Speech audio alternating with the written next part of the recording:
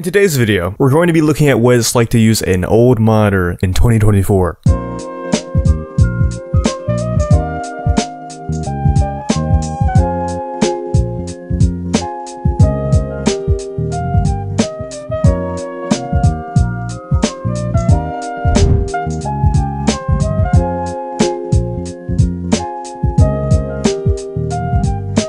Now, I've been using this monitor for about 2 weeks now. I'm dedicated to this video, okay? It's been interesting, okay? I have some pros, some cons, and just some general things I've noticed using this weird type of aspect ratio in 2024, so let's get into it. First off, this is a Dell UltraSharp 1707 FP. I know it's a flattering name, it's awesome. This was apparently released in 2004? That was the year I was born, by the way. So that puts into perspective just how old this thing is. Anyways, it has a 17-inch LCD display. It is a 5:4 aspect ratio, and it's running at a 1280 by 1024 resolution at a 75Hz refresh rate. Now, the PPI is actually not that bad. The PPI is 96, which is actually pretty decent. It's sharper than a 24-inch 1080p display, for example, although the brightness is definitely pretty disappointing, especially when you compare it to my 1440p IPS panel I have right next to it. But with the tech specs out of the way, let's get into how it is to actually use this monitor. Now, the bulk of what we usually do on a computer is just general day-to-day stuff, and it's definitely a mixed bag here. Modern apps and websites are definitely designed for a wider 16:9 aspect ratio, so using any sort of modern stuff on this 5:4 monitor just looks a little smushed. You can definitely tell modern website designers are not taking into account this aspect ratio anymore. It also doesn't help that this monitor is pretty small by today's standards. 17 inches is not a lot to write home about, so you generally have to scale up stuff anyways, which further just constrains the aspect ratio of this monitor because everything is scaled up and it just feels so claustrophobic. It's also very hard to multitask on this monitor if it is your only monitor because you can't really split up apps or websites in an efficient manner. That's mainly down to the aspect ratio again. It is not efficient for trying to do multiple things at once. Additionally, viewing like YouTube on this thing just makes it look so much smaller too because you have to have these black borders on the top and bottom because most videos are shot in 16:9 or even wider nowadays. So it kind of just looks like a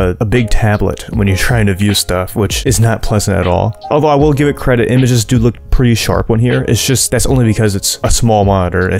So overall, it's not that good for general day-to-day use in 2024. But if you're persistent and you're dedicated, you can make it work, kind of, sort of. I did also edit an entire video using this monitor. It was a shorter, less complex video, but I still did it. And it was definitely a little bit challenging with the overall more constrained space, but it was doable. I did it, okay? It was serviceable.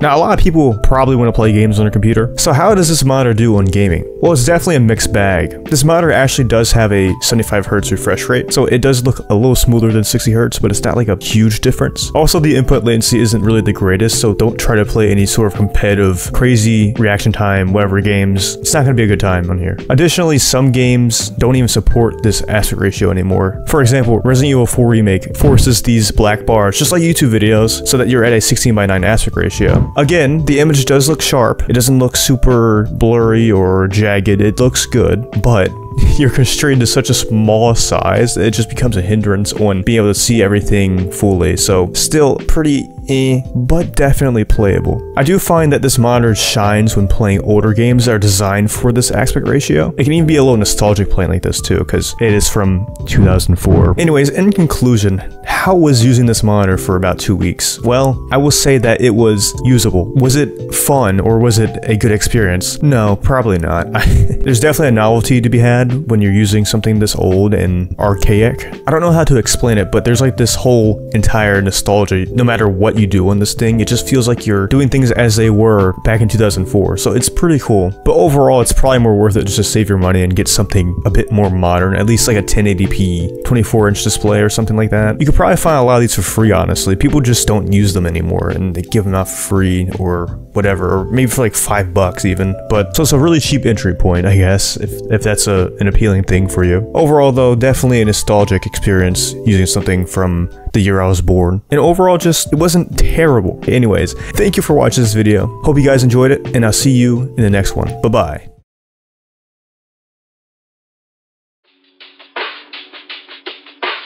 Thank you for watching.